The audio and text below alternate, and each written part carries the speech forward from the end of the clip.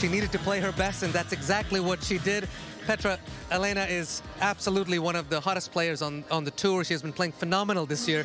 You took her out in straight sets. How did you get it done?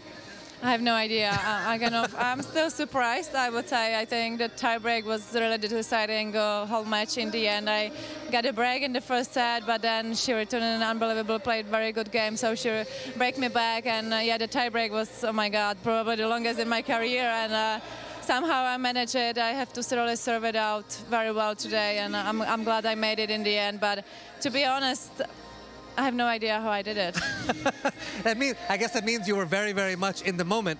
Let's talk about that tiebreak, though. 16-14, 30 points. I mean, it was seesaw back and forth. We're all biting our nails here. What on earth are you experiencing emotionally in a breaker like that?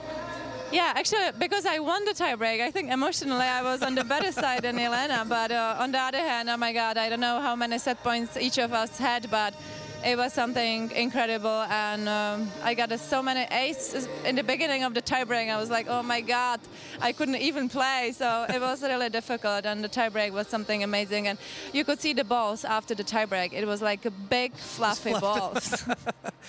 9th Masters 1000 title, the 3rd all-time on that list. Were there any nerves towards the end? I mean, such a massive moment. Actually, I have to say that in the end, I was pretty calm today. It was different yesterday when I played Sorana in the semi-final, but today I felt a little bit different. I was calming down myself to be okay. I mean, anytime she could break me back and playing, but I served better, I think, in the second set, and actually I made it on the return game, which was really surprising. Nice not to have the pressure to serve it out. You mentioned that match against Kirstea. You didn't drop very much. You only dropped one set all the way through here. Do you look back at one of the matches being your toughest one all the way through? You dropped that set against Alexandrova, but other than that, you've been so clutch.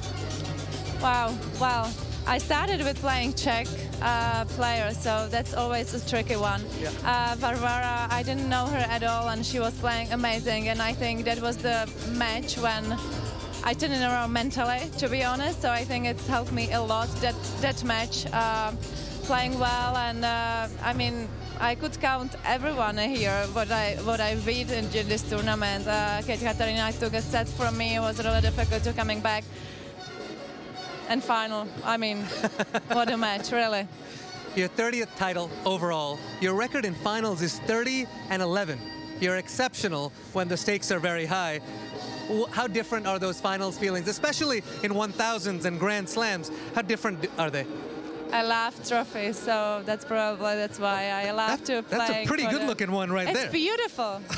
Oh my God, I still can't believe it. I love playing finals. I love to play deeper in the tournament. That's what I love the most about the tennis. I love the game itself. I love the fight as well. I love the mentalist side of it as well, when you really have to think what you should play or what you shouldn't play, and strategy-wise and everything. So I'm really enjoying it, especially in the final. You know, we are so close and still so far from the trophy, so it feels so weird, but I just like it. Well, you can take this baby home now. It's an absolutely beautiful one. Another huge bonus after this is you'll be back into the top 10 for the first time since 21. That must be pretty special for you. Wow, I didn't even know this. So. Oh, wow, there you go. Wow, yeah, I couldn't expect this at all, to be back in top 10. Well, what I can say, I'm very happy. Yes, I didn't expect this at all.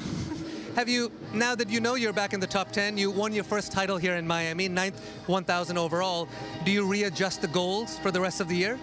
No, I don't have any goal. Wow, I mean, my goal was always like to have one title in the season, so I'm already done.